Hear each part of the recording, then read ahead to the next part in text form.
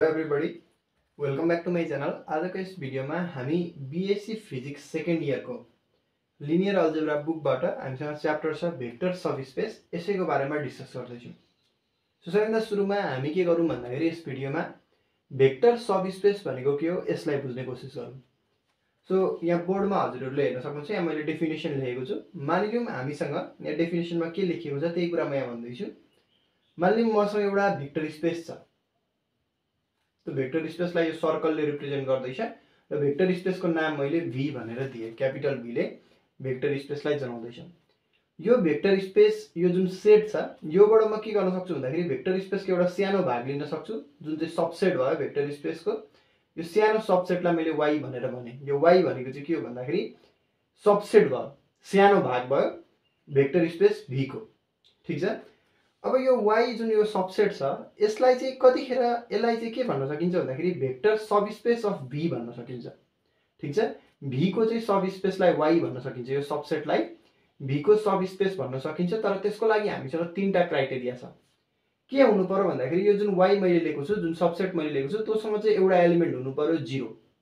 ठीक छ। सो पहिलो क्राइटेरिया त के रहेछ भन्दाखेरि त्योसँग एउटा एलिमेन्ट हुनु पर्यो 0। दोस्रो क्राइटेरिया के छ भन्दाखेरि it's closed under vector Edison. यो Y चाहिँ क्लोज्ड अन्डर भेक्टर एडिसन, यो म बुझाउँछु हजुरलाई। र तेस्रो क्राइटेरिया के छ भन्दाखेरि यो Y is closed under scalar multiplication. यदि यो तीनटा क्राइटेरिया फुलफिल हुन्छ भने यो जुन Y मैले लिए जुन चाहिँ सबसेट थियो V को, यो Y लाई चाहिँ सबस्पेस भन्न सकिन्छ। ठीक छ। सो द क्राइटेरिया म हजुरलाई यहाँ बुझाउँदैछु definition. The criteria for subset to be subspace. ठीक छ। यो जुन V भन्ने भेक्टर स्पेस छ यसकै भेक्टर सबस्पेस हुनको लागि क्राइटेरिया के छ भन्दाखेरि पहिलो क्राइटेरिया के छ भन्दाखेरि योसँग एउटा एलिमेन्ट हुनु पर्यो 0। ठीक छ। Y कन्टेन्स 0 एलिमेन्ट्स, यानी कि 0 भन्ने जुन एलिमेन्ट छ it should belong to Y। ठीक छ। नल सेट लेखे जस्तै एउटा 0 भन्ने एलिमेन्ट चाहिँ Y मा हुनु पर्यो। ठीक छ। र एउटा कुरा याद गर्नु होला, भेक्टर जुन हुन्छ भेक्टर सबस्पेस अथवा भेक्टर स्पेस भित्र पर्ने जुन एलिमेन्ट्सहरु छन् तिनीहरुलाई हामी भेक्टर्स भन्ने गर्छौं। ठीक छ। सो एउटा भेक्टर चाहिँ हुनु पर्यो 0। ठीक छ। 0 चाहिँ यहाँ कन्टेन्ट हुनु पर्यो।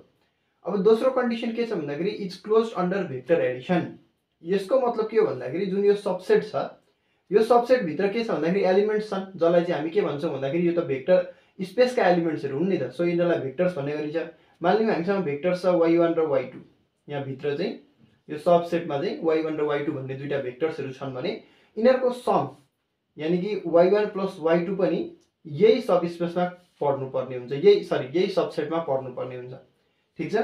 सो दोस्रो क्राइटेरिया के छ भन्दाखेरि y1 + y2 should belong to y for all y1, y2 belongs to y।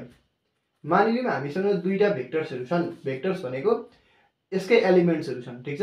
सबस्पेसमा यो जुन सबसेट छ यसमा चाहिँ y1 र y2 दुईटा पर्छन् अरे, दुईटा भेक्टर्सहरु पर्छन् अरे। ठीक छ। यिनीहरु दुईटा एलिमेन्ट्स पर्छन् अरे।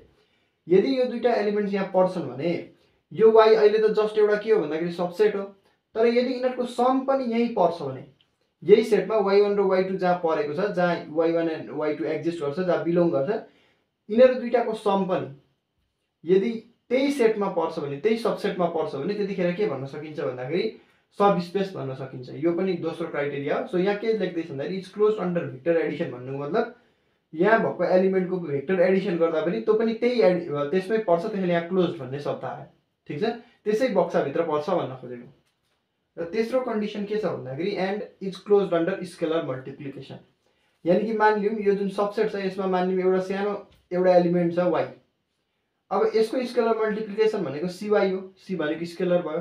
यो cy पनि कहाँ पर्नु पर्यो भन्दाखेरि यही सबसेटमा पर्नु पर्यो। So cy should belongs to y। ठीक छ। cy belongs to y for all y belongs to capital Y and c is scalar. c भनेको एउटा स्केलर हो, स्केलर। यो तीनटा क्राइटेरिया यदि फलो हुन्छ भने त्यतिखेर चाहिँ यो सबसेट जुन मैले क्रिएट गरे भेक्टर स्पेसबाट त्यतिखेर यो सबसेटलाई चाहिँ के भन्ने गरिन्छ भन्दाखेरि सबस्पेस भन्ने गरिन्छ। ठीक छ। सो पहिलो क्राइटेरिया के रहेछ भन्दाखेरि एउटा एलिमेन्ट हुनु पर्यो, एटलिस्ट एउटा एलिमेन्ट हुनु पर्यो 0 भेक्टर सबस्पेसमा। यसको मतलब यसले यो प्रोपर्टीले यहाँ के जनाउँछ भन्दाखेरि नि भेक्टर सब स्पेस भनेको कहिले पनि एम्प्टी हुँदैन, खाली हुँदैन भन्ने कुरा जनाउँछ। किनभने तँसँग एटलिस्ट एउटा एलिमेन्ट छ 0, त्यो त कमसेकम एउटा चाहिँ एलिमेन्ट छँदैछ, सो नन एम्प्टी हुन्छ, भेक्टर सब स्पेस नन एम्प्टी हुन्छ भन्ने कुरा जनायो। दोस्रो कुरा के छ भन्दाखेरि मानिलिउँ हामीसँग दुईटा एलिमेन्ट्स छ y1 र y2 जुन चाहिँ यो सानो सबसेटमा पर्छ। यदि यिनीहरूको सम पनि यो सबसेटमै पर्छ भने द्याट इज हाम्रो सेकेन्ड कन्डिसन भनेको के हो। थर्ड कन्डिसन के छ भन्दाखेरि मानिलिउँ मसँग एउटा एलिमेन्ट छ y जुन चाहिँ यो क्यापिटल Y मा पर्छ, यो सबसेटमा पर्छ भने यसको स्केलर मल्टिप्लिकेसन यानि कि cy, स्केलरले मल्टिप्लाई गर्दाखेरि यो स्केलर मल्टिप्लिकेसन भन्ने गरिन्छ। cy जुन छ त्यो cy पनि यही बक्समा पर्नु पर्यो, यही सबसेटमा पर्नु पर्यो। त्यस्तो हुन्छ भने यो तीनटा क्राइटेरिया यदि मिट हुन्छ भने त्यतिखेर हामी के भन्न सक्छौँ भन्दाखेरि यो जुन y छ यो y is a sub space of v भन्न सक्छौँ। यो v भनेको भेक्टर स्पेस भयो। ठीक छ, यो हाम्रो नेसेसरी कन्डिसन हो, यो हजुरले याद गर्नुपर्ने हुन्छ। ओके, अब यसको म थोरै अर्को डेफिनेसन लेख्छु। ठीक छ, यो तीनटा कन्डिसन त हजुरले बुझ्नुभयो। पहिलो कुरा यसले के जनाउँछ भन्दाखेरि भेक्टर सब स्पेस भनेको कहिले पनि एम्प्टी हुँदैन, खाली हुँदैन, यसमा कमसेकम एउटा एलिमेन्ट त छँदैछ 0। ठीक छ, दोस्रो कन्डिसन यहाँ के छ भन्दाखेरि भेक्टर एडिसन गर्दाखेरि जुन हाम्रो रिजल्ट आउँछ त्यो पनि त्यही y भन्ने सबसेटमै यानि कि त्यही सब स्पेसमा पर्नु पर्यो, त्यही सबसेटमै पर्नु पर्यो, र स्केलर मल्टिप्लिकेसन पनि त्यही सबसेटमा पर्नु पर्यो। यो तीनटा कन्डिसन हामीसँग छ।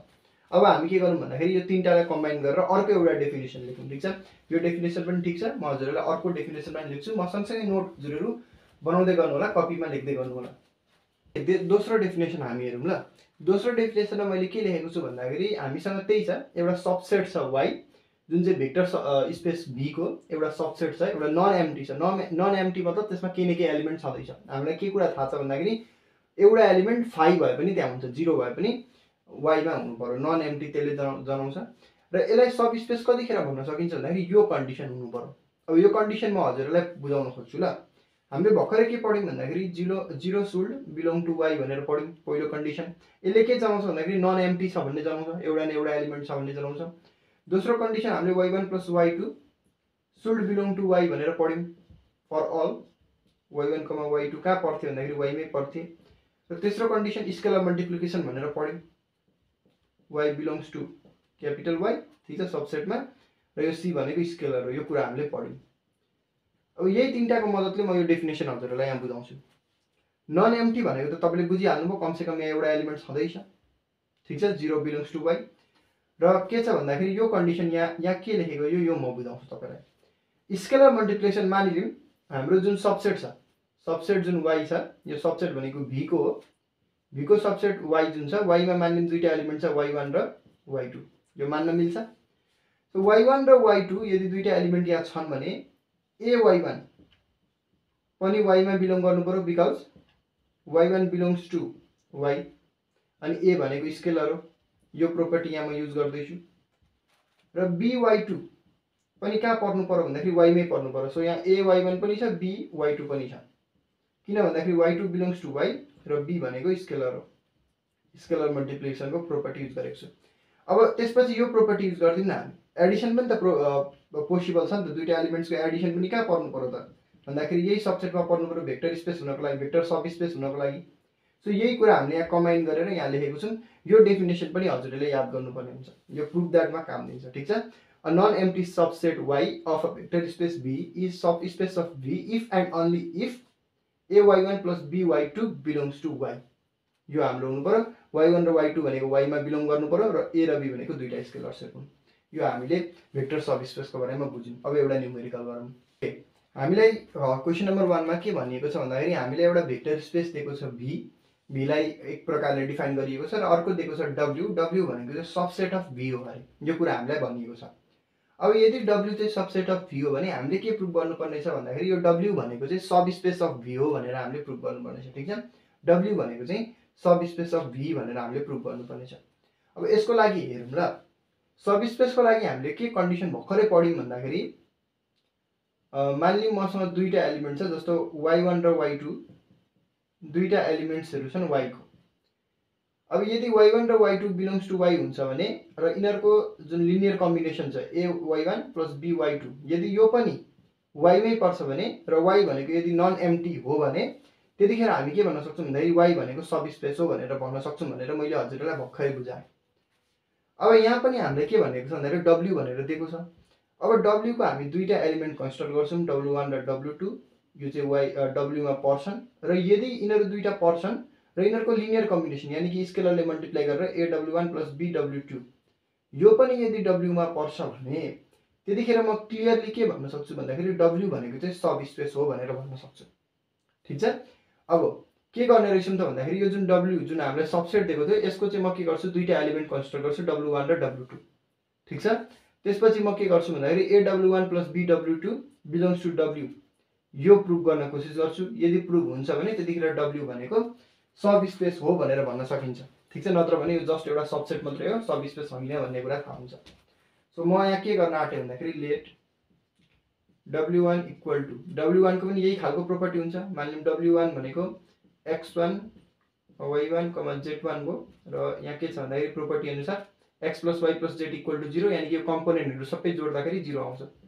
y1 + z1 = 0 and w2 = x2, y2, z2 र यिनीहरु तीनटै जोड्दाखेरि हाम्रो रिजल्ट भनेको 0 आउँछ। b टु एलिमेन्ट्सलाई भेक्टर स्पेसमा हामी के भेक्टर्स पनि भन्न सक्छौं है। टु एलिमेन्ट्स इन w यो हामी लेख्न सक्छौं। यो कुरा हामी लेख्न सक्छौं। अब फर एनी स्केलर्स मानिलिउँ मैले दुईटा स्केलर्स यहाँ लिए a, b हामीले के प्रुभ गर्नुपर्छ aw1 + bw2 चाहिँ यिनीहरु पनि केमा पर्नु पर्यो भन्दाखेरि w मै पर्नु पर्यो। जसरी w1 र w2 मैले w को एलिमेन्ट हो भनेर लेखे त्यसैगरी यो पनि w को एलिमेन्ट हुनु पर्यो। त्यतिखेर मात्रै w लाई हामी के भन्न सक्छौं भन्दाखेरि सब स्पेस भन्न सक्छौं। त्यसको लागि म के गर्छु भन्दाखेरि a w1 हामीलाई कति दिएको छ x1, y1, z1 भनेर हामीलाई दिएकै छ। b यसलाई हामीलाई कति दिएको छ x2, y2, z2 भनेर दिएको छ। त्यसको लिनियर कम्बिनेसन डाइरेक्ट यसरी मैले गरे ल ax1 त्यसपछि कम्पोनेन्ट फर्स्ट कम्पोनेन्ट जोड दिए bx2 ay1 by2 az1 bz2 यति लेख्न सकिन्छ हैन। र हाम्रो प्रोपर्टी अनुसार के छ भन्दाखेरि यो तीनटै कम्पोनेन्ट जस्तो x + y + z गर्दा 0 आउँछ। सो यहाँ पनि यो तीनटै कम्पोनेन्ट जोड्दाखेरि भ्यालु कति आउनु पर्यो रिजल्ट कति आउनु पर्यो 0 आउनु पर्यो। नाउ गरि हेरौँ त तीनटै कम्पोनेन्ट जोडी हेरौँ त ax1 + bx2 + ay1 + by2 + az1 + bz2 गरि हेरौँ न के आउँछ। a छ यहाँ पनि a छ अनि यहाँ पनि a छ। कमन लिँदाखेरि a x1 + y1 + z1 हुन्छ प्लस b यहाँ पनि b plus b x2 + y2 + z2 भनेर मैले लेख्न सक्छु हैन। सो त्यसपछि मैले अब यता थोरै स्पेस नभएको कारणले यता लेखे a dot x1 + y1 + z1 भनेको हामीलाई थाहा छ कति हुन्छ 0 हुन्छ बिकज w1 को एलिमेन्टहरु यिनीहरुको सम गर्दा 0 आउँछ। यही प्रोपर्टी हामीले युज गरेको छौं। सो यहाँ 0 सिमिलरली x2 + y2 + z2 पनि हाम्रो कति आउँछ 0 आउँछ। यो कुरा पनि हामीलाई थाहा छ। सो यसको आन्सर कति आयो 0 आयो। सो तीनटै एलिमेन्ट यहाँ पनि जोड्दाखेरि 0 नै आयो जुन चाहिँ w कै प्रोपर्टी थियो। सो w1 र w2 भनेको दुईटा एलिमेन्ट थिए w को र यिनीहरुको लिनियर कम्बिनेसन पनि के आयो भन्दाखेरि w कै जुन w को जुन कन्डिसन थियो त्यही सेटिस्फाई भयो। यसको मतलब के हो भन्दाखेरि यो पनि के हो भन्दाखेरि मैले अब यहाँ स्पेस नभएको कारणले गर्दाखेरि यही लेखे hence aw1 + bw2 that belongs to w भनेर मैले लेख्न सक्छु किनभने सेम कन्डिसन w कै कन्डिसन यहाँ पनि सेटिस्फाई भयो। सो यही यसकै मेम्बर रहेछ भन्ने कुरा थाहा पाइयो। यसको मतलब के थाहा पाइयो भन्दाखेरि यसको मतलब के भयो भन्दाखेरि w भनेको चाहिँ सब स्पेस भन्न सकिन्छ। ठीक छ। यो जुन सबसेट थियो w यसलाई सब स्पेस भन्न सकिन्छ।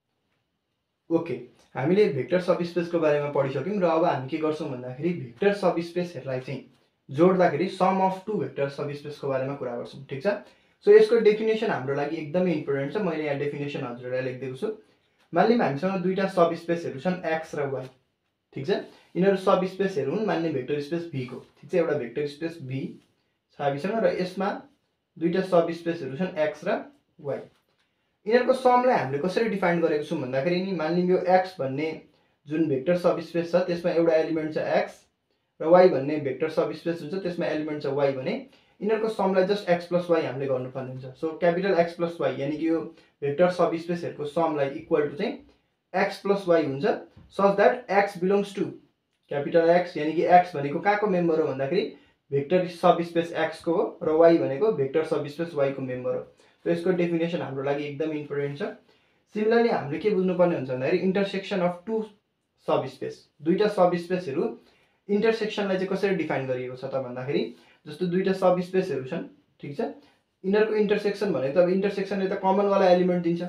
सो x इन्टरसेक्सन y बराबर चाहिँ हामीले के लेख्यौं भन्दाखेरि x लेख्यौं। यो x भनेको चाहिँ भेक्टर सब स्पेस x मा पनि पर्छ र भेक्टर सब स्पेस y मा पनि पर्छ। x belongs to y and x belongs to x यो कुरा हामीलाई दिएको छ। यो इन्टरसेक्सनको बारेमा यो दुईटा डेफिनेसन पनि हाम्रो लागि एकदम इम्पोर्टेन्ट छ। यो पनि हजुरहरु नोट कपीमा लेख्नु होला।